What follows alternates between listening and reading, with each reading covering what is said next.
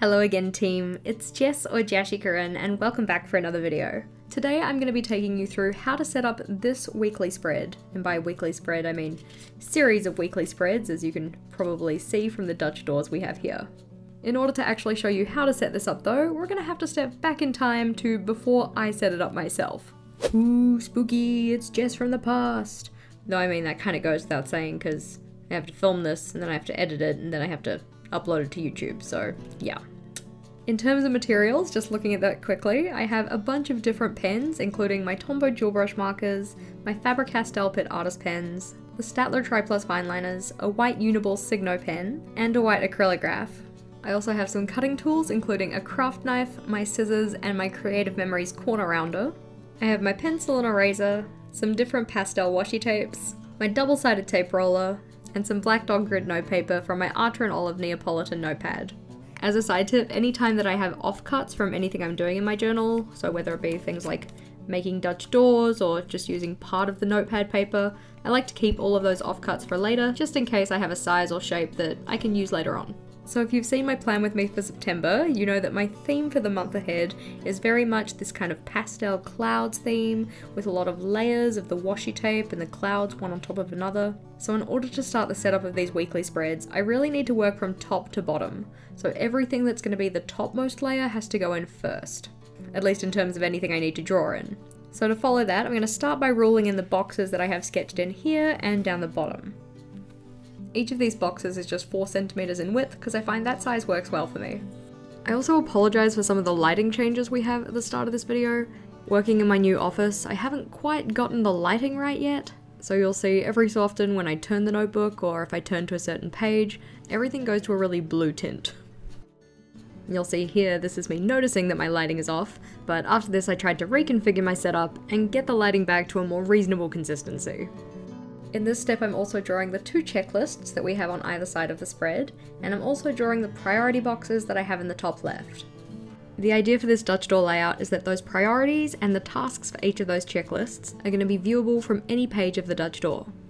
Continuing with that idea of working top to bottom with the drawn elements, now I'm going to go and start putting in my clouds, because these ones I draw in. After that, we'll then have a look at the washi tape. You can see I've already sketched out the clouds here in terms of their placement, and I'm just going to use my Tombow to go and fill those in, using those same kind of circular motions that I used when I set up the rest of my monthly pages. By doing little circles of colour with my Tombows, this means that my clouds end up with a kind of textured look, and I don't have to worry about the issue of going over spaces with the Tombow multiple times. If you've ever tried to draw a solid, consistent block of colour with the Tombows, you'll know that anywhere where you've gone over with the pen multiple times ends up darker than the spaces where you haven't. Because I know this is an issue, doing these little circles of colour is just a helpful workaround. So I'm intentionally going over sections multiple times, rather than trying to avoid it. In this step I'm also going to be putting in the moon using my circle stencil from Staedtler. This stencil is a super handy tool, I would totally recommend getting one. As with every piece of equipment I used in this setup, you can find it linked in the description box below. To fill in the moon, I also used that circling technique to give it a textured look. Now as I have the colour of my clouds in, I'm going to go and do some outlining with the white gel pen, just anywhere that those clouds meet. So like here, here, also where the clouds meet the moon here, and then down in these 2 sections as well. This is purely a style choice, you don't have to do this. I just think it helps define the clouds better from each other and from that moon. You could of course add some extra details to the clouds in the same way, maybe by adding some little swirls or just defining where the little bumps in the cloud are, things like that. Clouds in, and it's time to do the washi tape. Now as you can see, I have sketched out where I'm intending on putting washi tape. You do not have to do this, it's just that I know that if I didn't sketch it out, it would take me a ridiculously long time to try and figure out where to place the washi. If you do sketch your lines out with where to put the washi, please make sure to erase them before you lay the washi over, especially if you're using a particularly light or transparent washi like I am. As I said in my monthly setup video, layering washi like this, or what I'm going to call washi collage, isn't really a strength of mine, but I think that because I've chosen a colour palette where all of the washis work really well together, it's a little bit more forgiving. I do try and make sure I have an even distribution of each of the colours though. With the washi tape in place, I'm now going to go and trim off any of the excess washi that goes into my boxes. So for instance here, this section here, in there, etc. Now, I will say, This is sharp. Please be careful if you're using a craft knife. You also want to make sure you don't apply too much pressure because you don't want to cut through your page, but you also just want to be sure where is the blade at all times so you don't hurt yourself. Yes. For cutting away the excess washi, I made sure to run my craft knife along the outside of the black line for each of the boxes. This just helped to make it look more like the boxes were actually sitting on top of the washi tape. Of course, another way you could do this would be something similar to what I did on my monthly log, where you put all of the decoration down first and then have cutout boxes that you stick on top of the decoration. Whether they be white boxes like I've got here, or craft paper boxes like I have in my monthly log. I've decided I want just a little bit more washi tape here. Just because this space was looking kind of bare. There we go. I said it before, but please do be careful with your craft knife. Don't apply too much pressure. You want to just cut through the washi tape, not through the paper. Now it's time to add in some titles. I'm going to start with these boxes down here, which are to-do lists that I'm going to have for YouTubing, school, home, and personal tasks. For those ones, I'm just going to write the headers in with my Staedtler Tri-Plus fine liners.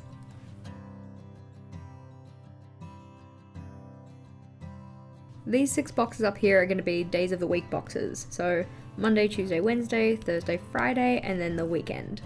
In terms of numbering those, rather than writing them in, I'm actually going to use stickers. I have this sticker book here which I picked up from Spotlight, and in here we have some numbers for the days of the month. Of course you can just write this in, it'll take less time, but I thought the stickers were cute. In terms of other headers that I'll need the header across here that tells me what week I'm going to be in, and I'll also need the header here for my weekly checklist. For those ones I'm going to be using these black pieces of paper that I cut out from my notepad, and I'm going to stick them in with my double-sided tape roller. Each of those black boxes with the title in the middle are 1.5 centimeters by 1.5 centimeters. So in terms of the dot grid, 3 boxes across and 3 boxes up. And to write on top of the black paper I'm using the white acrylograph in the 0.7mm nib size. And as a reminder, if you are ordering products from Archer & Olive, you can use my code JashiiCorrin10 for 10% off your order. Now as those titles are in, I know where I can put in my sparkles with my extra small size Pitt Artist pen. The sparkles are my favourite way to fill any kind of blank space in my journal. So just using a variety of little stars, maybe some little crosses, little circles, and it also helps to tie in the star washi tape that I'm using. So here we have the first week, but now we need to make the Dutch doors for our additional weeks. I'm not gonna lie, I have actually gone in and cut the rest of them out and filled in all the decoration, because, as I said, this style of decoration takes me a very long time. So we're gonna cut the Dutch doors out now. The idea that I had for this layout is that the checklists that I have here, I want to be able to see the tasks on every single week. So rather than having to write the same task list out multiple times on each page, I'm going to have Dutch doors in this corner and in the top section, so that I can see what's on that top part here, but also on the side sections here. So, in terms of cutting, we're going to start with this corner here, for which I'm going 6 squares in and 17 squares up. I'm just going to cut this out using my scissors, and then I'm going to round the corners with my corner rounder. This is the first time I've done a Dutch door like this, and I've been wanting to do it for such a long time, so I'm excited to see how it works for me. So you can see that from this Dutch door I can see this reset checklist, and then if we flip it over I can see my weekly to-do list as well on the other side.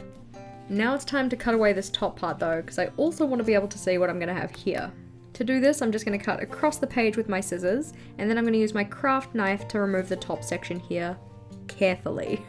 We don't want to damage the binding of the book because we don't want your journal to fall apart. It's also worth noting that you don't have to cut as close to the spine as I am here. I'm mostly confident in my ability to not totally ruin my journal, but if you cut a little further out, you can just secure the small piece of paper that remains with double-sided tape or washi tape. So we've got the Dutch doors done now and they're looking pretty cute. I'm going to go and write in my reset checklist and then work in this top section here. So if we flip to the back page, you can see I've already penciled in what these steps are, so writing those in. Then I'm going to write in these faint pencil numbers you can see, and after that we'll work on the title. If you were curious about the steps that I have in my weekly reset, I do have a separate video for that one. That can be found in the cards above or in the description box below, along with any other relevant videos. For instance, my playlist for weekly plan with me's and my other playlist for Dutch door layouts. Also, if there are any videos in particular you'd like to see from me, please do leave them in the comments. I'm always on the lookout for new video ideas. This section is going to be for recording my dinners for the month, so I'm going to have a meals title up here. I think the decoration I'm going to put behind this will just be washi, kind of like what I've got here for the reset and for the to-do sections. I will say that once this header is in, I'm really chuffed with how these weeklies turned out. Question of the day for you guys though, what's something that you're looking forward to for the month ahead? For me, one thing will be using these spreads. As I said, this is a style of Dutch door that I've wanted to do for quite a while, so actually seeing it come together is something exciting. Adding in those final touches though, and then our weekly logs are completed. So you can see in terms of the monthly sections, we have the priorities section, the meal log, a to-do list for things to be done on a weekly basis, and my reset checklist. And those can be seen on every page given the Dutch doors that we have in the bottom corners and at the top. A bit more of a tutorial style video for you guys today, but hopefully you enjoyed it. If you did, please do make sure to give this one a big thumbs up, and be sure to subscribe to my channel for more on planning, productivity, and personal development. Until next time, bye!